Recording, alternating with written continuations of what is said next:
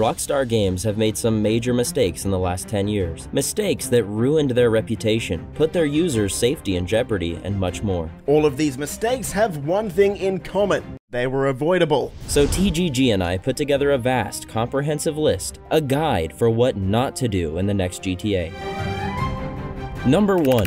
Shark cards. We absolutely 100% do not want shark cards in the next GTA. If the game has a money system where players can earn money to buy things, that system needs to be isolated from real-life currencies. Pay to win is no fun. It's not something that the leading video game in the industry needs to promote and survive off of. It's not a free game. If you have to include shark cards, they should only be able to be spent on cosmetic items, cosmetic types of content that could be seen in apartments or car liveries. Shark cards are the reason the GTA franchise took a 10-year hiatus. Never forget this, and never let Rockstar live it down.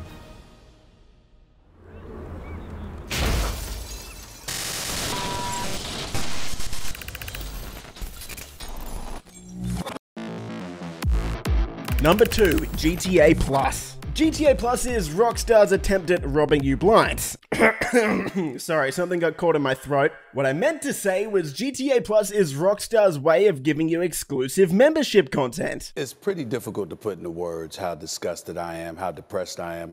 In all seriousness though, this subscription model was something that was clearly pushed by the higher-ups at Take-Two Interactive, and it's a test to see how much money they can actually make out of something like GTA Online as a test run to see what they can get away with in their next live service game, aka GTA 6 and GTA 6 Online. An interesting side note though, the service really doesn't offer that much inside of GTA Online itself. In fact, to make it more worthwhile, Rockstar had to remove a big chunk of vehicles so that they could put them inside the Vinewood Car Club, which is now locked behind GTA Plus. That's right, they took vehicles away from every other player so that they could give them to GTA Plus members occasionally. They also upgraded the service to now provide access to a rotating selection of full Rockstar games.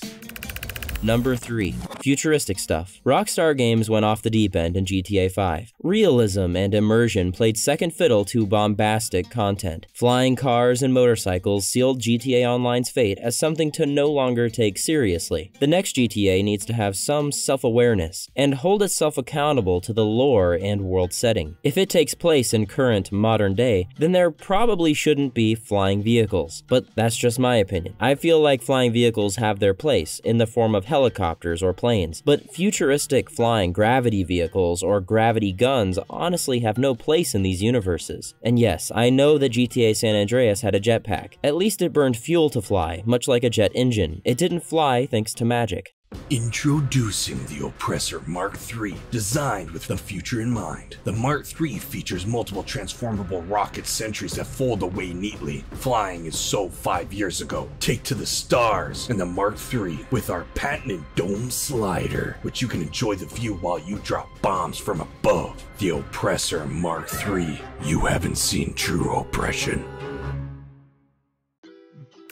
Number 4, single-player expansions and DLC. This is a no-brainer for me. The next GTA should definitely do a lot more than just multiplayer content. We saw how that went with GTA Online. It got progressively more and more ridiculous until nothing really made sense. We started off robbing convenience stores, but that quickly changed to saving the world from missile silos and breaching private islands from your own personal submarine.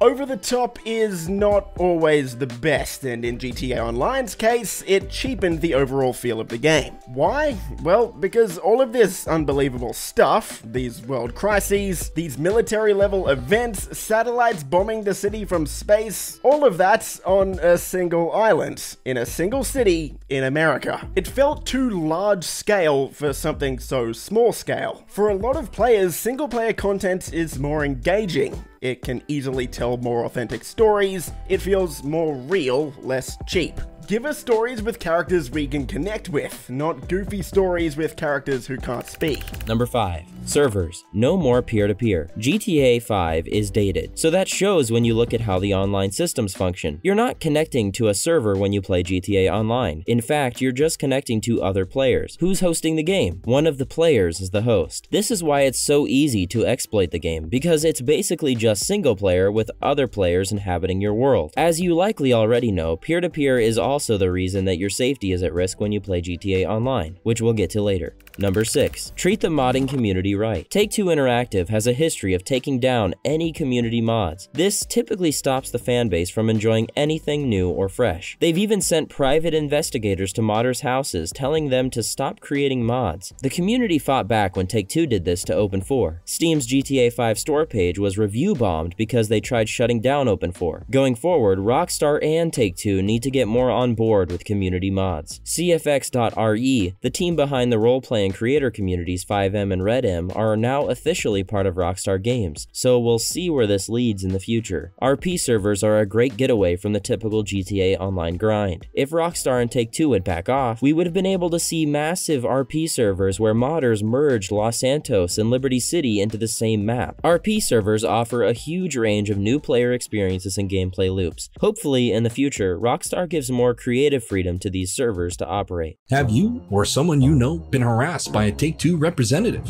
I was minding my own business when all of a sudden, a private detective came to my house for making GTA mods. You don't have to take their mistreatment. I'm Kenny Law, and I can represent you in your legal case. Reach out to us with your case at 420-420-6969. If a Take-Two private investigator ever hands you a phone, hand them one of your own, with us on the line. War Thunder made this video possible by sponsoring it. War Thunder is a vehicle combat game that offers more than 2,000 vehicles to fight with, like tanks, planes, helicopters, and ships. The best part is, you can download and play the game for free. The game features intense PvP battles at various modes to accommodate different players' playstyles. Vehicles are detailed down to their individual components, and these vehicles can be customized as well. The game looks great, especially in 4K, with awesome locations and graphics. I personally love the destruction you can cause to enemy vehicles. War Thunder is available on PC, Xbox Series X and S, PlayStation 5, and more. Play War Thunder now and register using my link in the description to receive a huge free bonus pack which includes multiple premium vehicles, premium account boosters, and much more. Number 7. Map expansions. The only thing more claustrophobic than a single city on an island with a mountain is a single city on an island with a mountain for 10 years straight. We need map expansions. That keeps the game fresh. It keeps it alive. It makes it feel bigger and gives players a reason to keep coming back. This is why games like Fortnite update their map regularly. They stay active and fresh year-round. I don't care what it takes. We can pay for these city expansions or we can get them for free with some sort of implemented battle pass system. Just make it so the next GTA map isn't the last GTA map I'll ever see in my lifetime. Number 8. Vehicle damage. Rockstar really downgraded vehicle damage in GTA 5. GTA 4 did it so well. You could practically flatten a car if you smashed it enough times. The next GTA needs to fix this issue and reinstate itself as the pinnacle of car damage in video games. As it currently stands, BeamNG has the best soft body damage physics in a video game, and Rockstar needs to catch up. It's pretty lame when you crash into a wall at top speed and the car is slightly dented and your character doesn't fly out the windshield. Number 9. Euphoria physics. Another example of one of the biggest series downgrades in gaming history is what Rockstar did to Euphoria physics. In GTA 4, you could push NPCs out of your way or down a set of stairs. I would always push NPCs off the ledge and broker because it didn't have railing.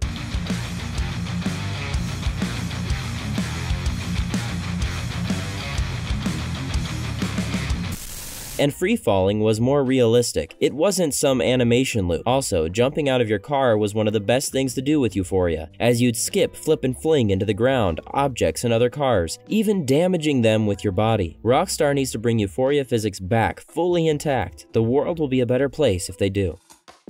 Every time I jump, I fall head first into the ground. My kids keep telling me I'm drunk. You're an alcoholic. Ma'am, do you need me to call you a taxi? No. Tired of face planting like a failed gymnast?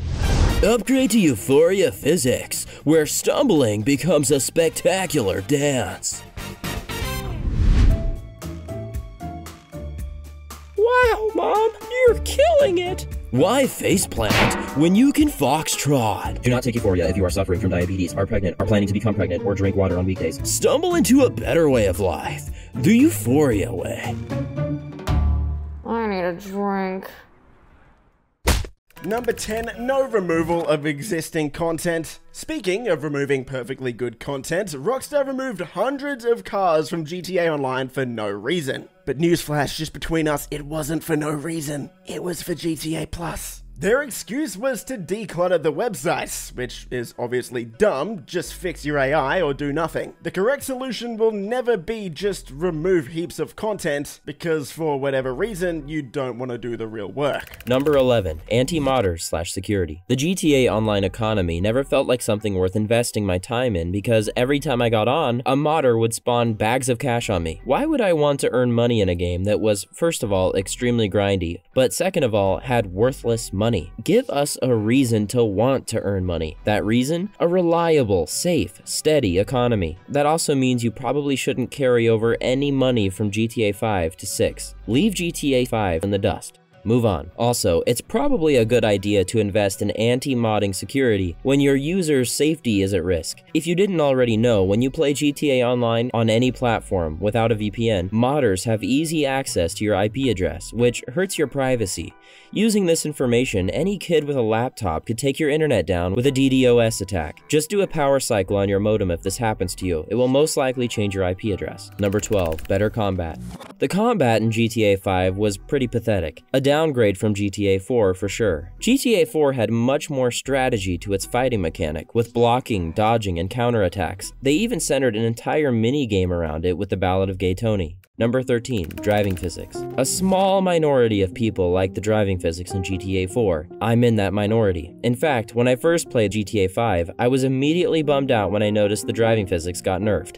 They took a much more arcade-like approach. I understand that people think the GTA 4 driving felt like you were driving a boat, but GTA 5 driving feels like Hot Wheels, and all the cars essentially drive exactly the same. A happy medium should be found next time around. Two big things I never want to see in a GTA game again. I don't want to be able to rotate my car in the air, and I don't want to flip my car over if it's stuck magically. These are things that make the game feel childish. If you flipped your car over in previous GTA games, you had to get out and find a new one. It sucked, but that's what happens when you flip a car over. It gets stuck. Also, the next GTA needs to make the cars feel heavy again. Currently, vehicles do not feel like they have any weight to them, but in GTA 4, vehicles felt heavy, and you fought that weight when slamming on the brakes or making turns. Vehicles are massive heaps of steel. They shouldn't feel like lightweight plastic toys. Number 14, more enterable buildings. I made a video about fully enterable buildings in gaming. We need more games to start doing this. As it currently stands, most buildings are entirely faked. They're just empty shells void of anything meaningful. Interestingly, GTA Online regressed to the San Andreas way of doing building interiors. They went backwards. In GTA 4 and 5, you could walk directly into building interiors, but in GTA Online,